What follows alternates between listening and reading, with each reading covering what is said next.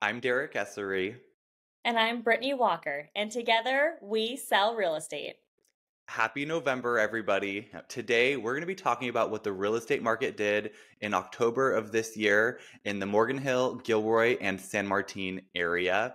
First up, we're going to talk about that average sale price. And we saw an average price of $1,410,000 last month. That's up almost 7% from previous months. Now, the sales price to list price ratio shows that homes are closing right over asking in the month of October. And Brittany, based on what you and I have been seeing in the last couple months, what's your thoughts on that statistic right now? Does it seem realistic to what we're actually seeing on our side of things, or is that maybe being skewed a bit just from, previous month's sales finally closing? I think that the mantra is always true that if you price a property correctly right from the onset of going active on the market, you have a much higher likelihood of getting that asking price. And I think that's really coming true, especially as we get into Q4 of this year. I would say that we're getting into the holidays. It's going to be a quieter time. Historically, you have to price homes more competitively as we get into the tail end of the year. So we had a pretty strong September, a stronger October than I think that we were anticipating, but it'll get quieter as we get into that November, December, and the holidays start to come.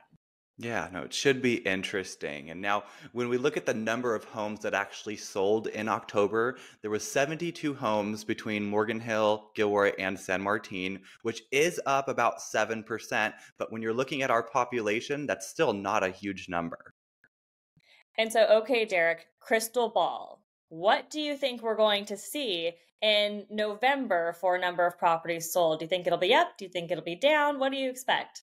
My prediction right now is that we're probably going to see less sales in November.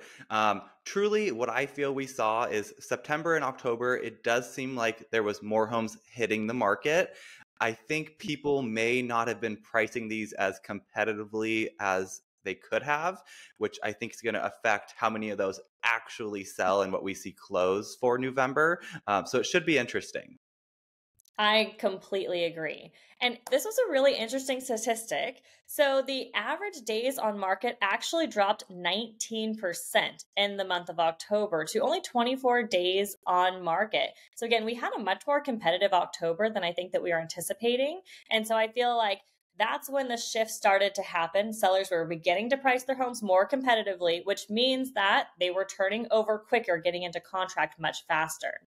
Yeah, absolutely. And I feel like when we talk about average days on market lately, we got to remind people that sometimes this can kind of be an artificial number because if a home has been priced appropriately and marketed well, a lot of times in our market, we'll see what's called an offer due date, where a listing agent and the sellers decide what day they're actually going to review offers.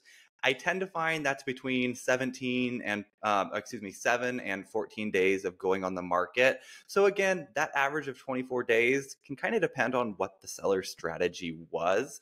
It could have possibly sold quicker, but they wanted to make sure there was actually enough time for people to see it and review all offers at once. And I think last thing that we're going to talk about that we saw for October is the number of new listings that hit the market.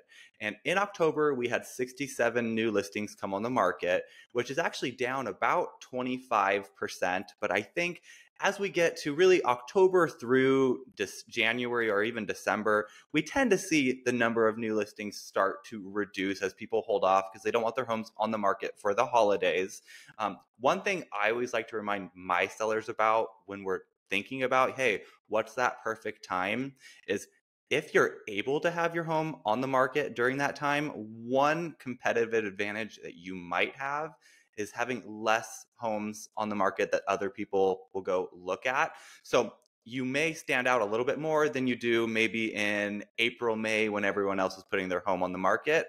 But obviously, the downside is your home's going to be available for showings, maybe open houses during the holidays. No, I couldn't agree more. And I think that right now we're seeing that again, homes that are priced really competitively, that have that strategic plan for when they're going on the market, how they're presented on the market. We're still seeing that everything is turning over rather quickly. So it'll be interesting as we continue to look at our crystal ball to see how the rest of this year plays out. So, of course, this is super hyper local information. So, for any of you who'd like to see what properties are doing and what the market's looking like in your specific neighborhood, please give us a call, reach out.